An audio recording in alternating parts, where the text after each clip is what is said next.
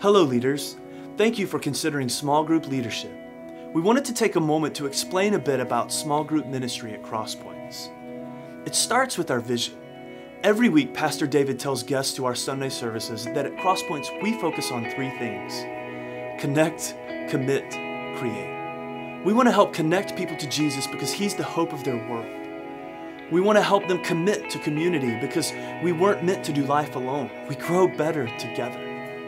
And we want to help them create, to discover and live out their purpose as they follow Christ. Your participation in small group leadership helps people at every stage on this path of discipleship, this journey from connect to commit to create. So what does this look like at CPC? Let me give you an illustration that might help you understand how we approach small groups ministry. Living north of Boston for a few years gave me a greater appreciation for on-ramps.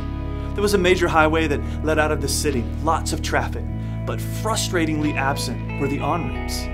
Merging into the flow of traffic was a nightmare without them. At Crosspoints, we don't want people trying to find their place in community life here to have that same kind of experience. It can be challenging for people to step into new community, so we want to create on-ramps into small group life here at Crosspoints. The first way we do this is that groups will run on a seasonal semester.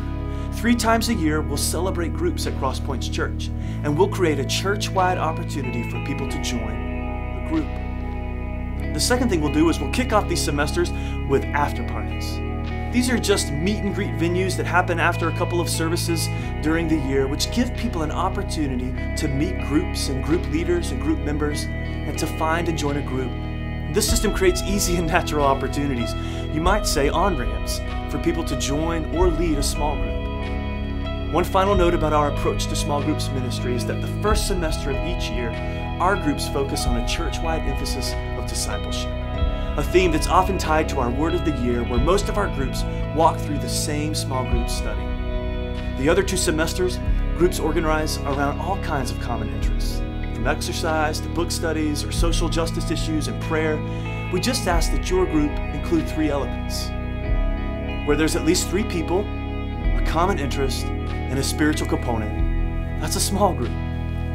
That's a brief look at small groups ministry at Crosspoints. We're excited you're considering joining us for this semester. We look forward to coming alongside you in small group leadership as you help others connect, commit, and create.